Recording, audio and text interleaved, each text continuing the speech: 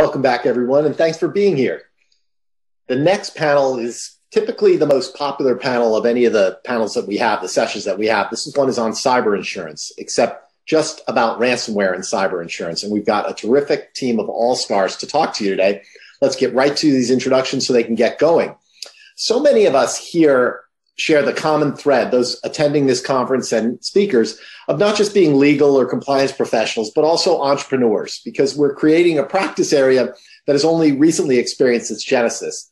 But very few people here have taken that notion of entrepreneurialism to its highest level. That is, except for our next panelist, Jennifer Coughlin, a partner and the founder of Mullen Coughlin, a law firm exclusively dedicated to cyber. Jennifer is the Steve Jobs of IR.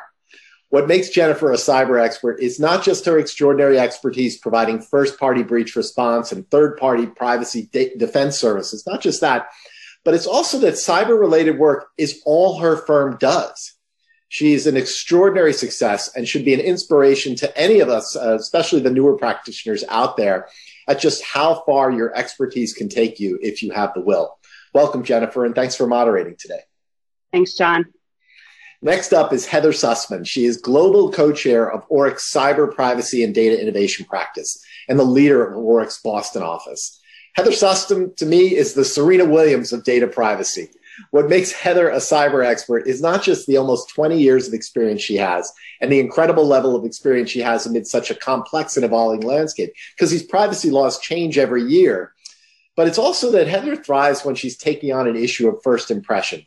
When COVID-19 first hit, Heather got to thinking about the data-related challenges of work from home and quickly put together a compendium of U.S. data privacy and security laws, standards, and frameworks implicated by remote work arrangements, creating the kind of legal compliance guide that so many of us look to every day.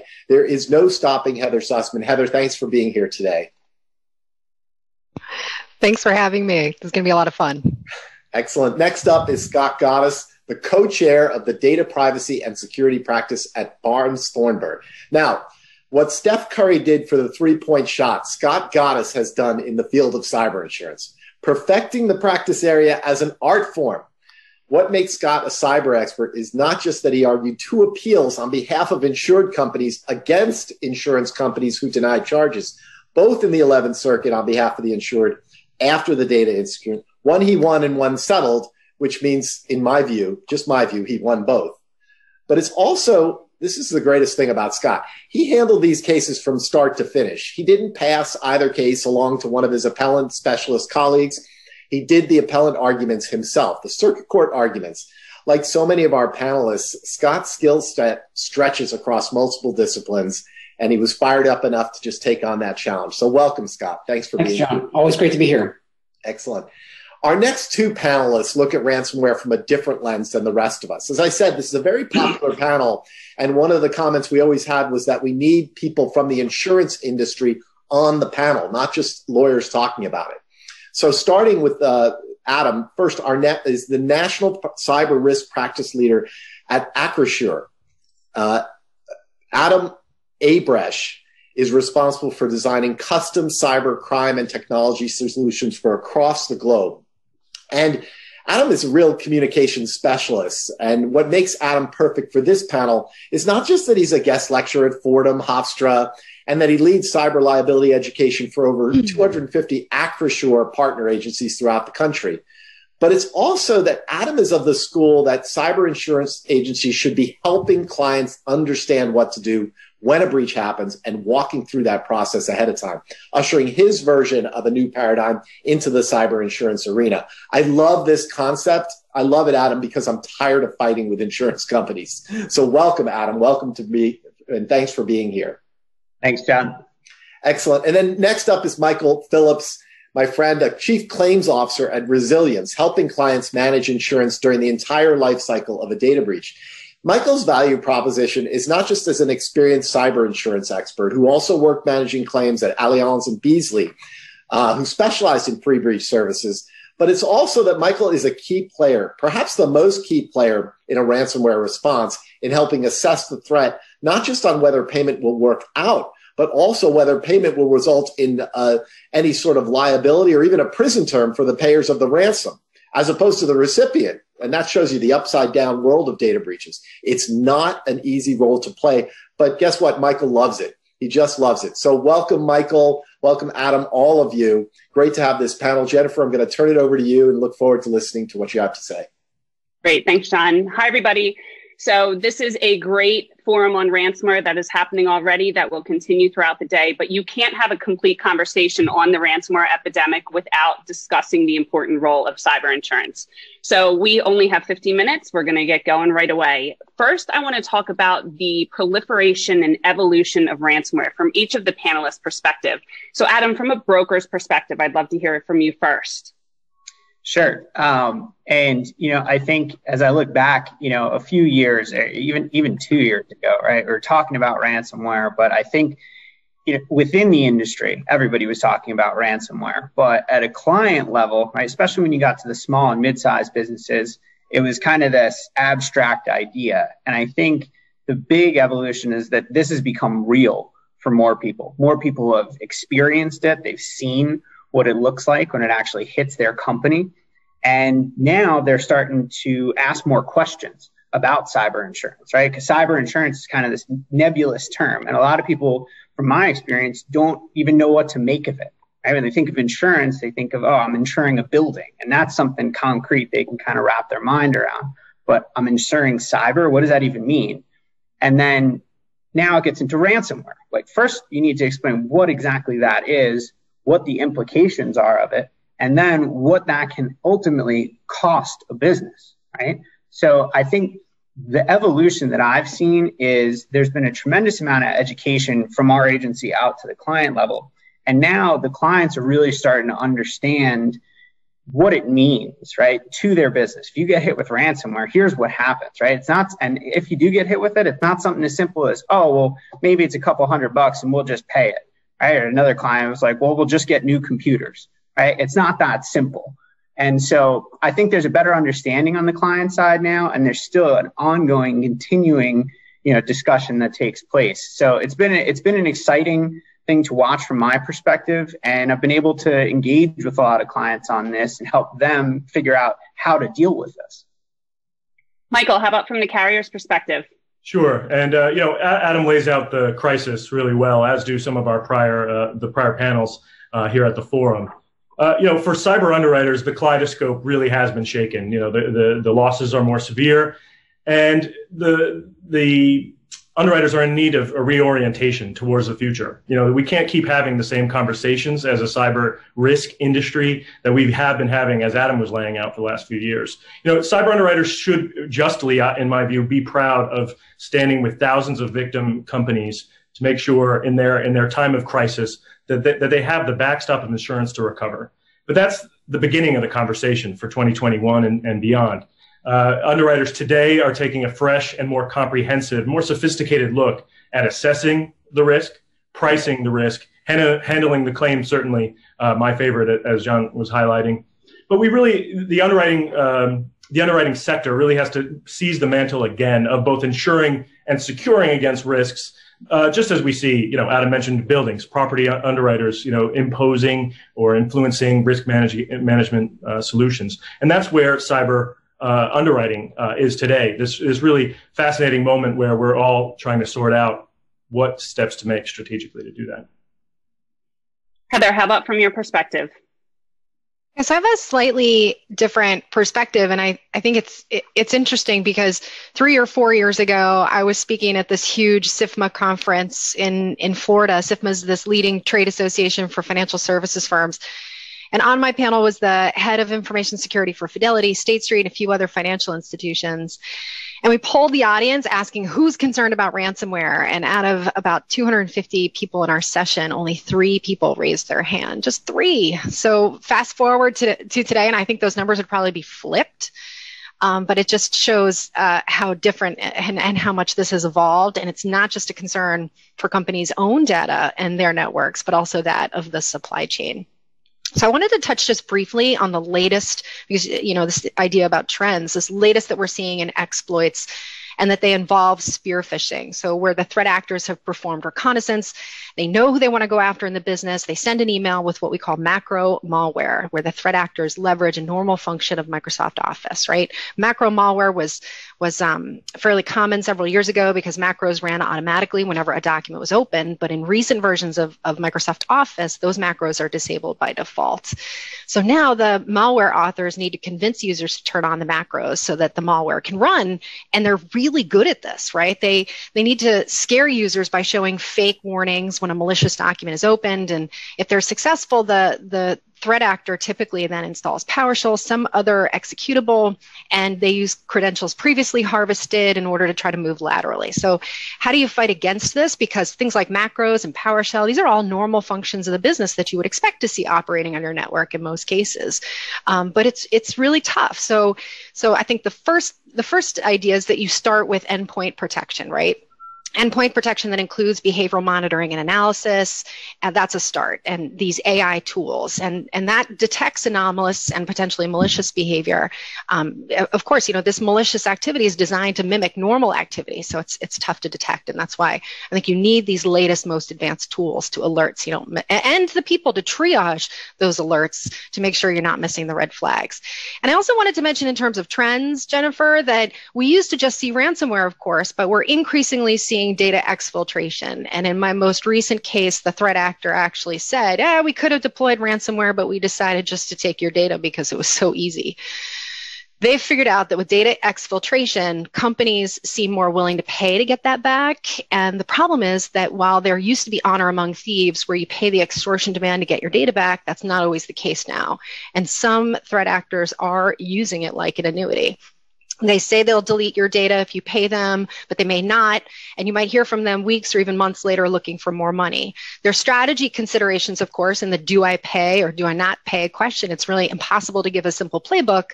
Sometimes paying buys you critical time to do work you may need to do to shore up your systems if there's an ongoing threat or an active exploit. It may depend on the level of sensitivity of the information in the proof of life set, for example, or that was on the servers that you believe were impacted.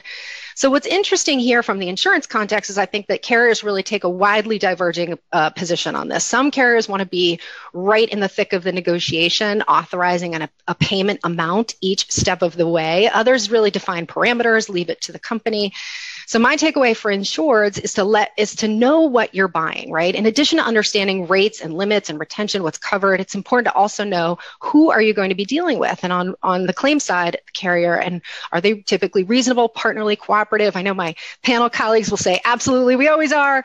But, I think that there is a diverging approach to that in the market. And so I think part of shopping for your insurance is really understanding that profile of the carrier. To be totally candid, I'm not so sure that all brokers always clearly spell out those considerations when companies are looking to buy coverage. I've seen lots of charts breaking out the different terms, but not necessarily that kind of behind the scenes color commentary. So, that raises the issue, I think, from a perspective of the carriers or from the brokers and the carriers, this idea of, there's a symbiotic relationship there potentially. I wonder how that affects the ability to put clients first, clients' interests first. We see that also on the panel counsel side, right? I've had carriers say to me where, I've never been denied a copy of this forensic report. And so thinking about how to select your counsel also in the context of the incident response is really critical. I do find it surprising that the forensic report issue and the privilege issue is raised a lot. And Scott, I know that issue comes up a lot in the coverage context when you're dealing with those issues too. Yeah, and Scott, I think you've seen an evolution of ransomware generally from your perspective as well. And I know organizations ask for your assistance when they're determining should they buy cyber insurance and what should they be looking for and thinking about. So from your perspective, what have you seen the evolution involve? So it's a great question. From the perspective of both the buying and the claim side, let's talk about the claim side first, which is where the bread and butter of this comes down. The claim side, this is happening, everybody knows, so I'm not saying anything new, more frequently and with more severity. So what does that mean? Well, look at the history of anything insurance. I know everyone's fascinated about that, but any large group of claims like asbestos, the first asbestos claims were covered in full, the carriers worked together, then, oh my God, it got super expensive. And then so law firms made an entire living off of litigating whether asbestos claims were covered. Ransomware, the first ones I saw, people were stepping up, paying the ransom pretty handily. The amounts were not huge. You then convert the ransoms into 7-8 figures, and all of a sudden, the claim is not being handled by an internal person who's probably an attorney anyway. But then you get a situation in which the claim is being handled by outside counsel. And perhaps they have a more aggressive view of things. Maybe they don't, but the ones I see, they do. And so there's been more pressure and more questions about, was this reasonable? Did you act appropriately?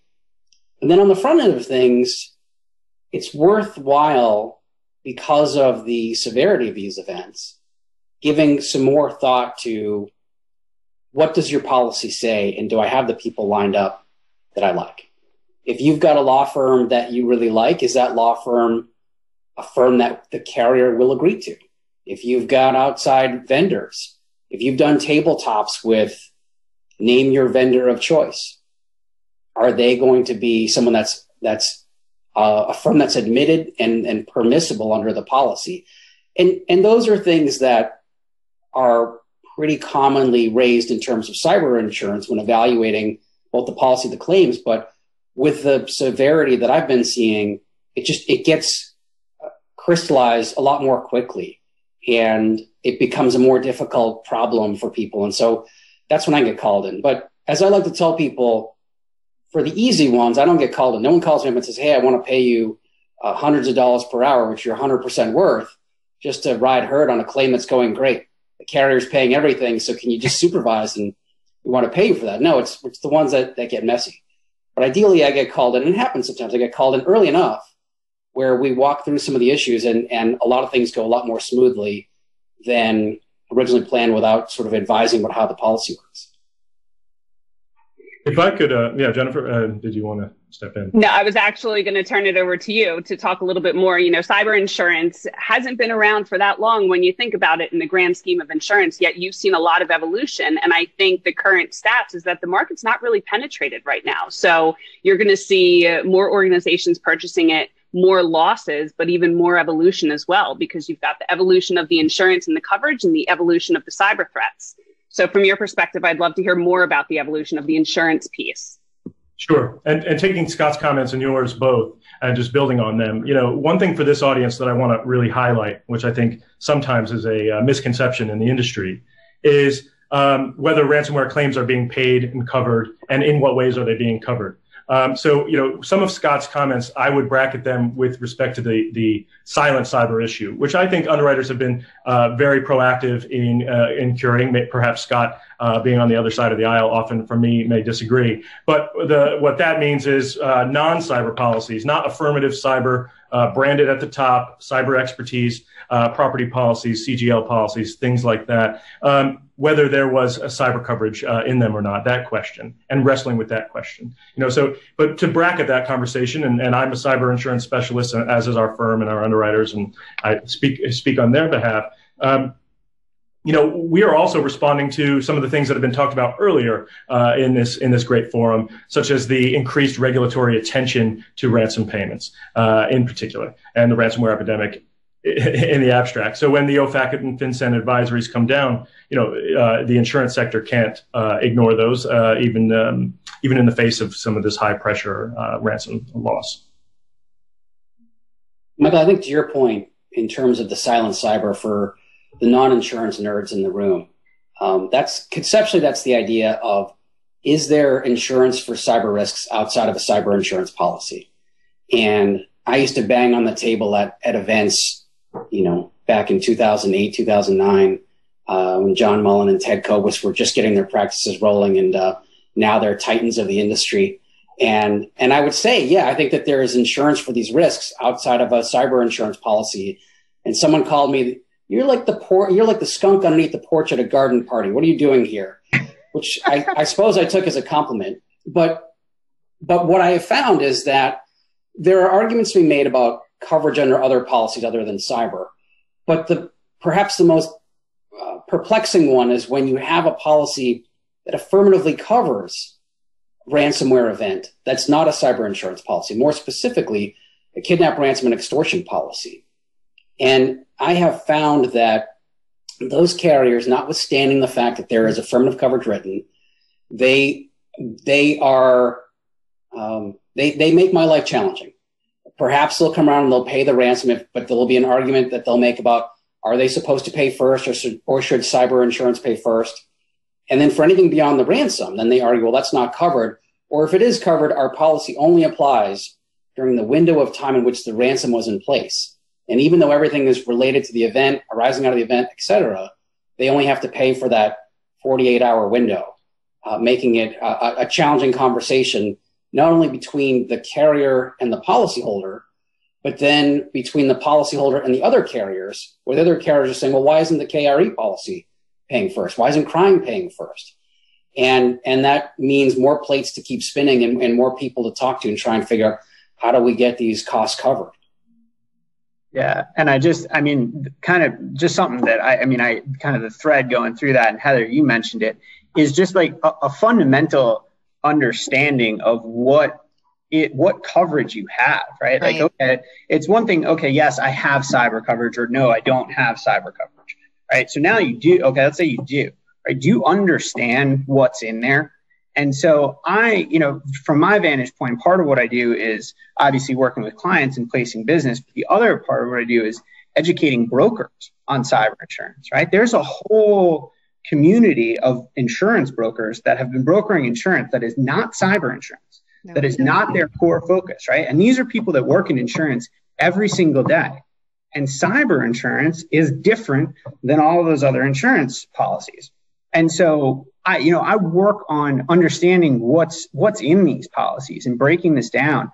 And when you talk about, Heather, I think you make a great point in terms of what's in here, right? It's one thing to understand what the risk is and make a decision whether or not to cover something or whether or not to accept a certain level of risk. Like we were talking about co-insurance on ransomware before. It's one thing to understand that and know that it's there and accept that risk. It's entirely different if that's buried in the policy, nobody ever discloses it, right? Like, and that's on, that's on the broker to explain that to the client. Like, hey, this is what could happen if this policy is in here. Yeah, it might be cheaper than that one, but understand what's there. Understand what these conditions look like. Understand what your responsibilities are as an insured when something happens. And I think that whole aspect of it is really something that you talk about, like the evolution. That's something that I think every day, whether in the brokerage community, in working with clients, both of those angles, it's just that's something that really has to take place so that people don't end up super upset when they have a claim and say, I thought I had this. Isn't this what we were talking about?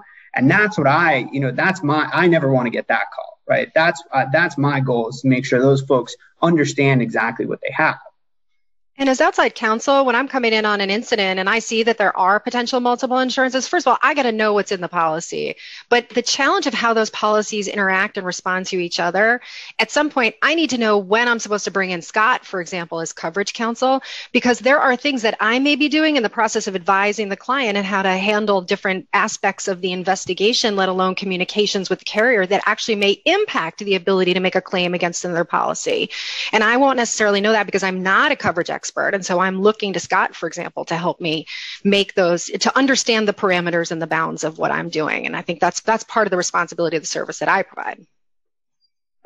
Michael, why don't we dig a little deeper into exactly what you do see coverage for, standalone cyber, what you're seeing coverage for, types of conditions that you're seeing? Sure, across the marketplace, typical market standard, competitive cyber policies are not, one thing I want to highlight is that they're not just covering extortion payments. Even in sophisticated audiences like this one, I frequently get questions along the lines of, is an insurance fueling this crisis? Aren't they just forcing policyholders, against their will to pay ransoms that they don't want to pay? And nothing could be further from the truth on that. So a typical cyber policy is going to be covering for breach response costs, the kinds of investigation, legal and forensic, to understand what's going on. Specifically the ransomware epidemic, not just a cyber extortion payment coverage, but the loss coverage, whether that is cost to restore systems from backups, cost to restore systems through some other method, as well as the business interruption loss that may result. So if a policyholder came to a cyber market and said, look, we have a policy, we'd never pay a ransom, and we want to tender our loss as a result of this ransomware event, there are a whole host of coverages available in the cyber insurance market today to help them restore their systems and get back up and running. And I think it'd be helpful to have this conversation in the context of an actual event. So Heather, why don't you walk us through a ransomware event and Sure. the types of services that you're bringing in on behalf of your client, and then we can talk with Scott and with Adam and Michael about how that jives with the policy and some issues that we've seen.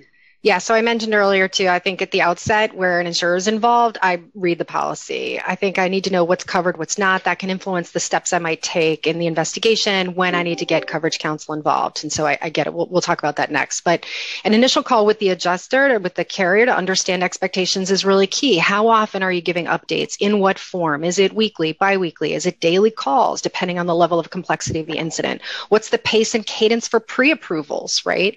It can differ depending on the carrier. And I think you need to retain your forensic provider through counsel, of course, but get that SOW approved by the carrier. So then, in addition to your forensic provider who you want to get down on the ground running, you're also then retaining your ransom negotiator or extortion demand negotiator. And you really want to turn your communications over to that professional negotiator for a number of different reasons. For ransomware, the idea is that you want to try to get your arms around quickly the strategy considerations for the company. Can they restore from backups? How quickly? What might be the fallout from that? If it's data exfiltration, what's in that data set? Is there a proof of life set? These people are, these ransom negotiators are quite impressive, actually. They do so many of these. They're able to also, sort of take some of the intel that you provide to them and gain their own insight from the negotiation process that allows them to give a level of certainty on attribution. And I know at this conference, we're going to hear a lot about that issue of attribution. I do think that a lot of different firms can differ, but I got to tell you, if you're making a claim for reimbursement, in many cases for the ransom payment, in many cases, you are going to get a list of questions from the carrier that ask, what are the steps that you went to ensure that recipient was not on a sanctions list. And so part of that is working with the negotiator to get to a level of attribution. In one case, we had the negotiator convince the threat actor to actually post something on a blog live so that we could confirm that the person with whom we were communicating actually controlled that blog, and then you get to a particular level of attribution. And that can help you clear those OFAC concerns. It can help you decide if you want to pay. For example, these ransom negotiators also keep statistics on a particular threat group, whether they've honored their deals in the past 12 to 24 months. And the carriers want to know that information too, in most cases. And at this point, you should also be thinking about whether to contact law enforcement. There's a whole host of considerations that go into that decision, but we've increasingly also seen carriers asking after the fact, as part of their own internal OFAC review, whether you contacted law enforcement. Adjusters have even asked, did you consult with OFAC counsel, and what was the advice? And I find that remarkable because, again, it raises privileged concerns. And Scott and I have had lots of conversations about privilege when privilege. It is such a murky gray area that I think there needs to be more education of incident response counsel to really understand the bounds of that. I think too many are willing to turn over information that could ultimately lead to greater risk and liability to the underlying client down the road in the event of a enforcement or litigation action that may flow from that. I could go on, but I feel like that's a good segue to maybe talk about some of the next coverage and even potentially these privilege issues, Scott, that you and I have talked about many times. Yeah, the privilege one is it's challenging to say the least. And here's why. There's two privilege questions at hand. One is, what is privileged as to a claimant, actual or potential? And what is privileged as to your carrier? And how do those intersect? So, as a refresher, because it's fascinating, the attorney-client privilege says anything exchanged between the attorney and the client remains privileged and can be considered work product if you anticipate litigation. And if it's turned over to a third party, then the general rule, of course it's state specific, but the general rule is that there's a waiver of that privilege, unless there's an exception to that rule. And so if you are in the spot where your carrier wants information, of course they do, then you say, well, am I waiving privilege by giving it to the carrier? And most states say no if the carrier has accepted coverage or is in the process of investigating. If the carrier says that they've denied coverage, then a lot of times, again, state specific, so I'm not going to give you a 50 state 50 plus DC treatise right now, but most states say you run the risk if you turn documents over to a carrier that's denied coverage that you no longer have privilege over those documents. You've waived it because you've given it to a third party with whom your interests are not aligned. Again, not every state says that.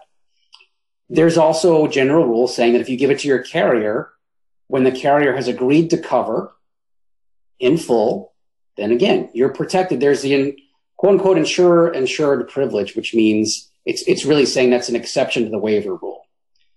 What about the workaday situation where most claims are not flat out denied? Most claims are not flat out agreed to pay everything in full without any question. The insurer sends a reservation of rights, which says, well, we generally think we'll have to cover. We're investigating. We reserve our rights to deny at any time for the following reasons.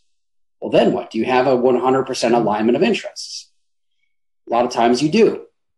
A lot of times, depending upon how the reservation is worded, if it says things like, we won't cover things outside of our policy period, we won't cover if you're in a state that denies coverage for punitive damages, things like that, a lot of the case law will say that there's no waiver of privilege by sharing with the carrier in that context.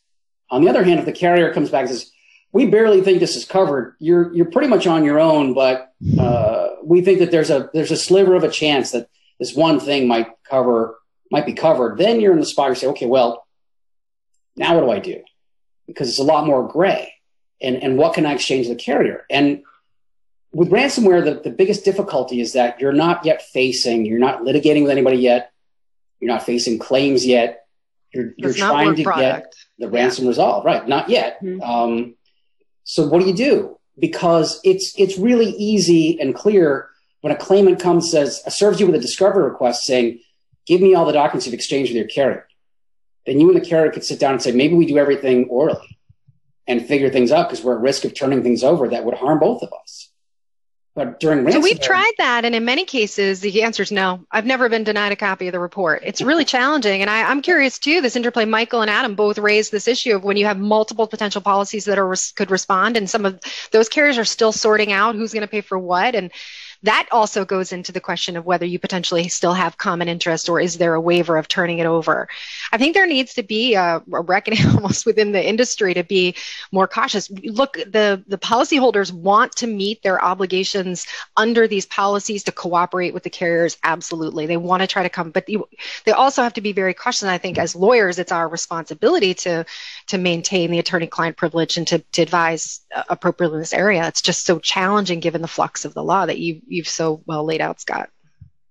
Adam, so I think, sorry, go ahead, Michael, go ahead. Very briefly. I mean, these are very complex issues. One thing I would highlight is that the best cyber claims teams have historically always been very proactive in the handling of a claim from discovery, to closure. But other lines of insurance, that's not always the case. So Scott's notes about, these conversations have to be surfaced extremely early on, I agree with. The other thing, and I know that no one weeps for the underwriter except perhaps the coverage lawyer who defends them, but we stand in the shoes of these victims, and we have paid these claims. The cyber market has paid these claims for the last decade.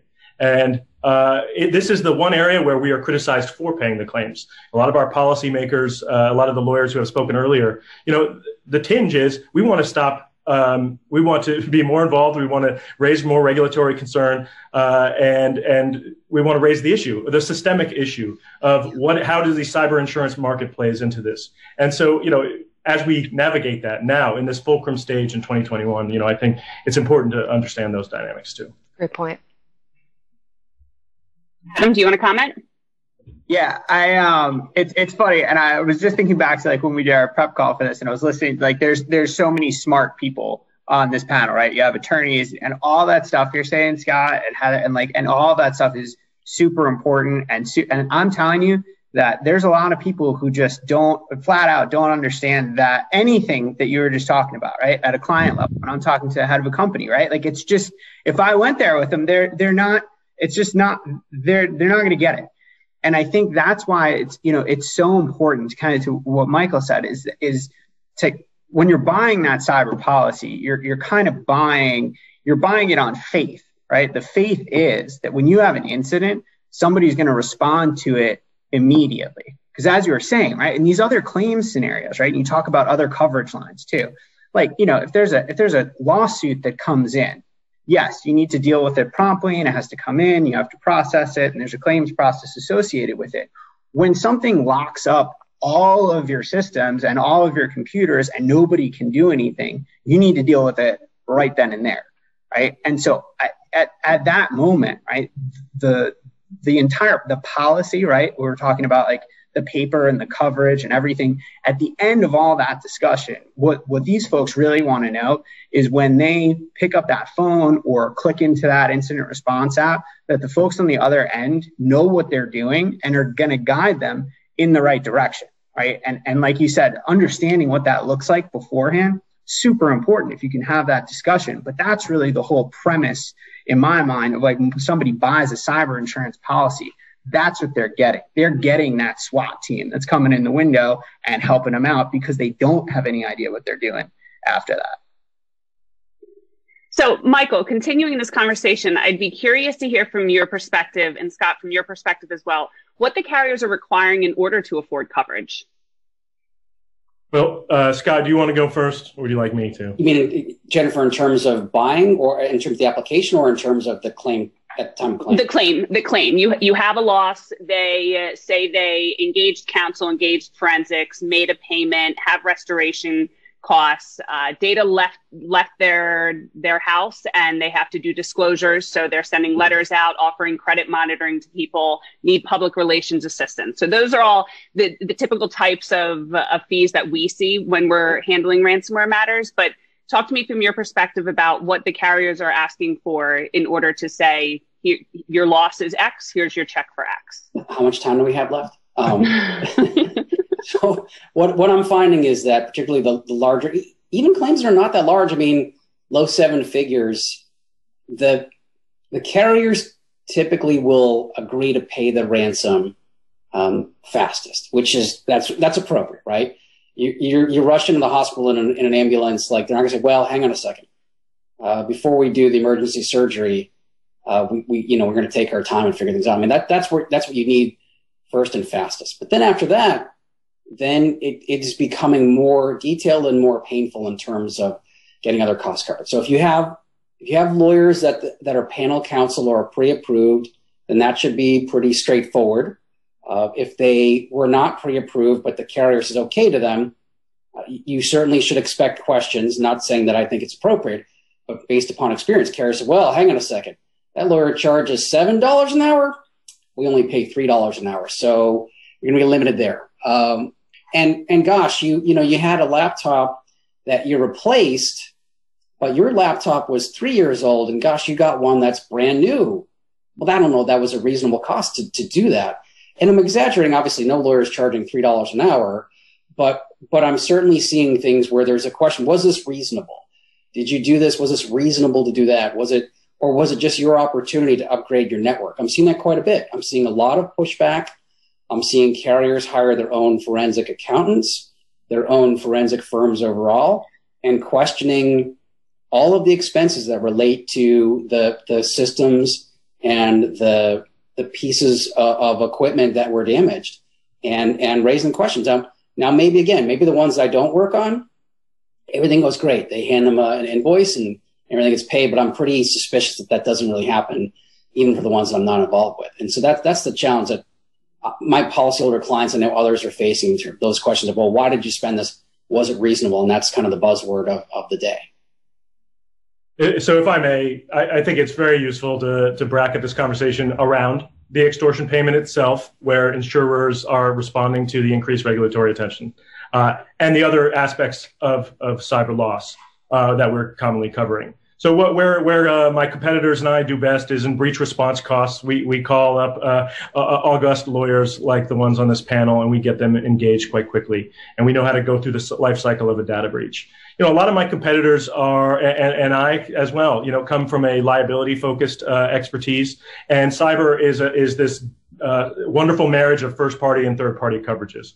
So when a ransomware event happens, firms are not only dealing with their breach response, they're not only dealing with a potential lawsuit or regulatory inquiry, they're dealing with a business interruption. And that's where a lot of my competitors and I, we are trying to develop the appropriate first-party claims handling practices that would ease these concerns, but also make sure that we are disciplined in our measurement of the true loss as compared to what a policyholder may either in their crisis or for other reason try to put through their insurance practice. So I think thinking of those three stages, that's where I see the state of claims handling. Certainly. I endeavor to be the best in my field, as do many of my competitors. But that's how I would frame that.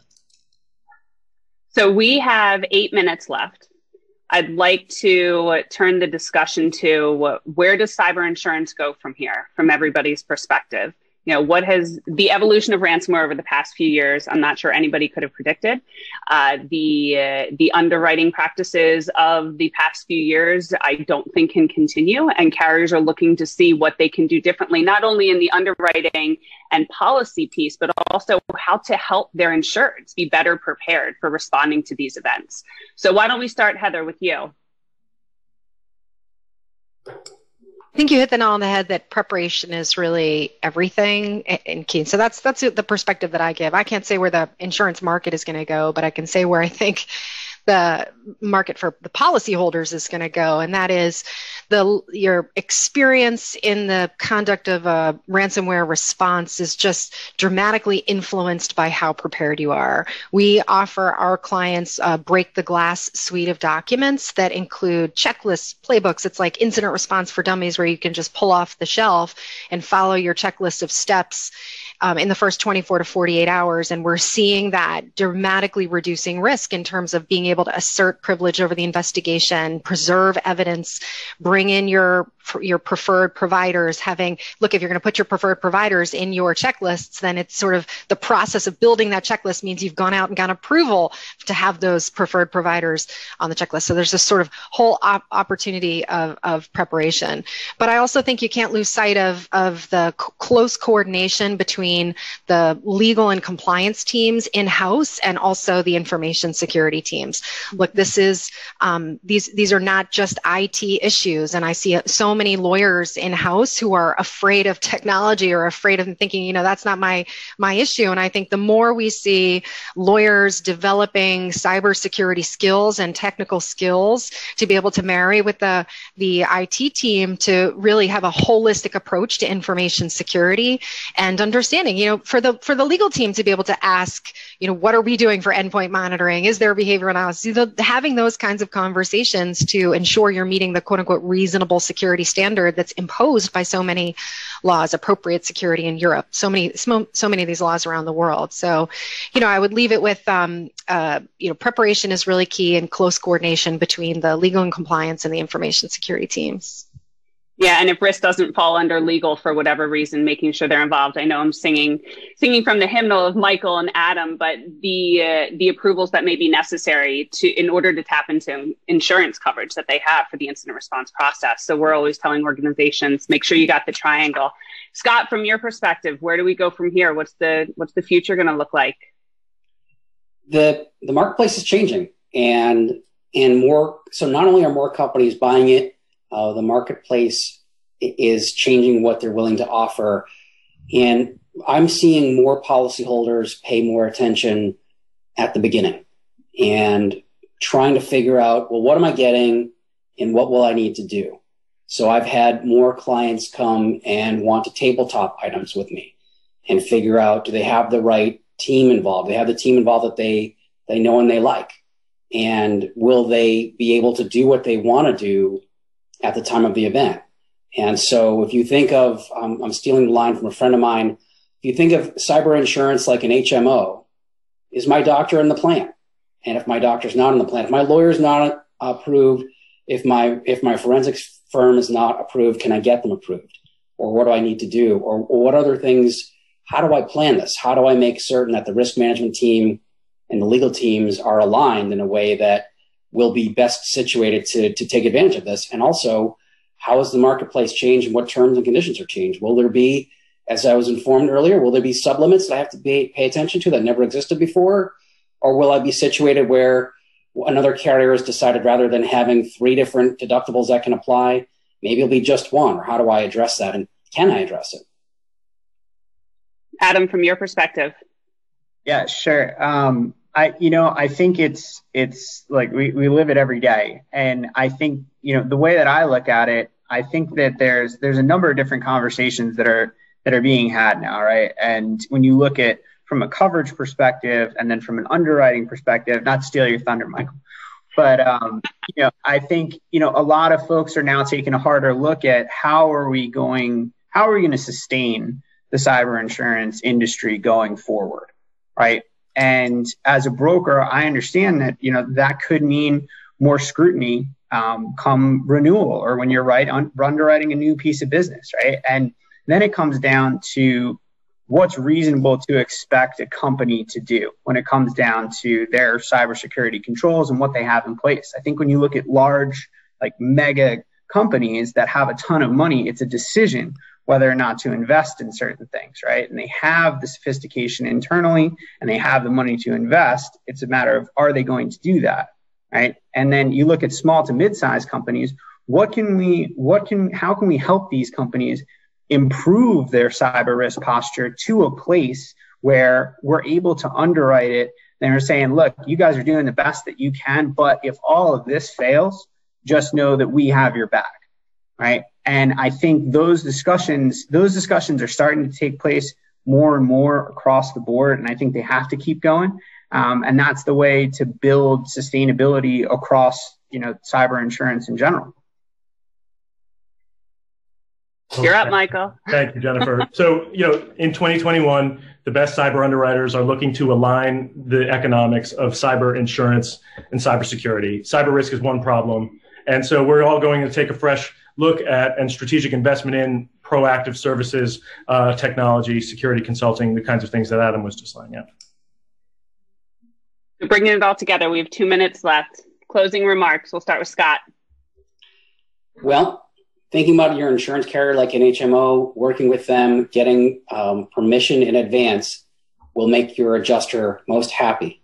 I'm not saying that's the appropriate thing that they need to do, but making an adjuster happy makes your life a lot easier when you're going through the claim process. And looking at your policies before you need them, as you're buying them, even better. No one likes that extra homework. I get it.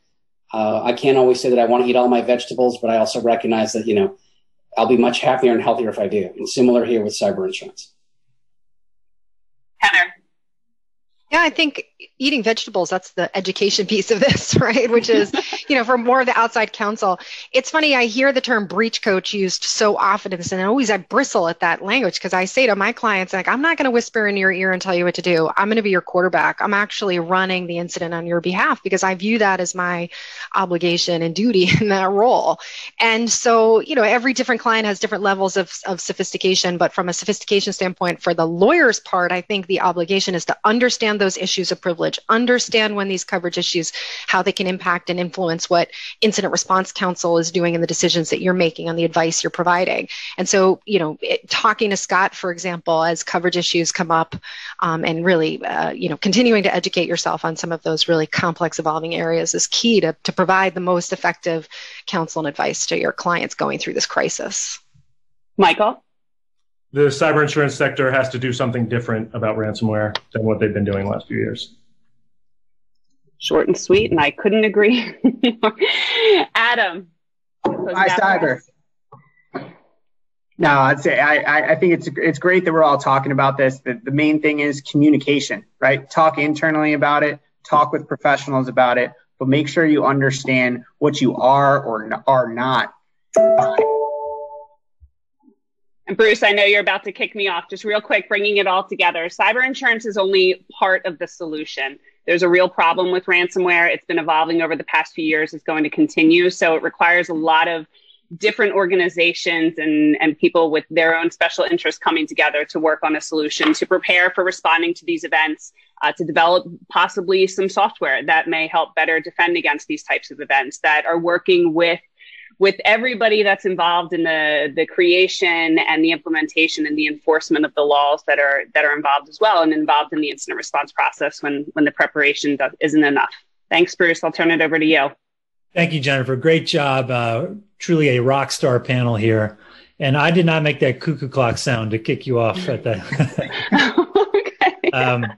But thanks again to the whole panel. You guys are terrific. Our next panel is our second spotlight of the day. It'll be a one-on-one conversation with Mike D'Ambrosio of the U.S. Secret Service. So that'll be a good one. And we'll see you back here for that at 1:25. Thank you.